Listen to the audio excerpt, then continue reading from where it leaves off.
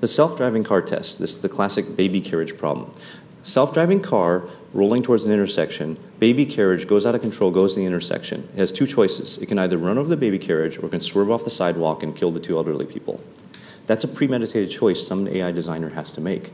This is not something that actually happens. I hope that, Tim, you've never actually had to choose between running over a baby carriage and two people on the sidewalk, and neither has anyone else. Yeah, it's obviously an extreme abstract example. But it's a question that's morbidly obsessive, right? We're so fascinated with the idea of a machine choosing who lives and who dies. That's something we've seen in fiction for so long that we've become really fascinated by the problem, even though it's not a real problem. It's much more interesting than it is important.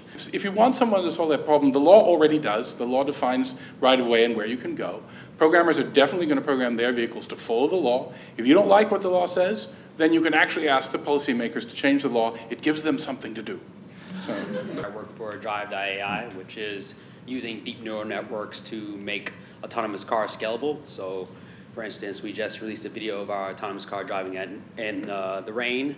We didn't have to program specific rules for dealing with rain. We use the same neural nets to deal with those situations.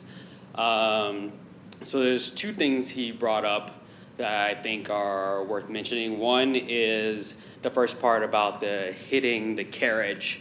I think that is kind of anthropomorphizing the car. How does a person end up in that situation is they don't notice something, right? But with AI and better sensors and data, right, we get to the point where the car does not really act like a human. It sees the person a mile away, right? So that is kind of a future where we can't really foresee the different types of problems that will arise.